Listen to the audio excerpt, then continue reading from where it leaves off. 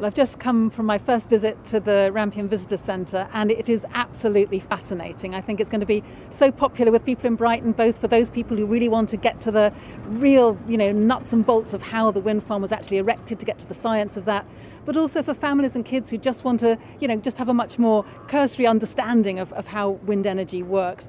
Fantastic opportunities like the virtual VR, which makes you feel like you're really at the top of a wind turbine, which is quite scary.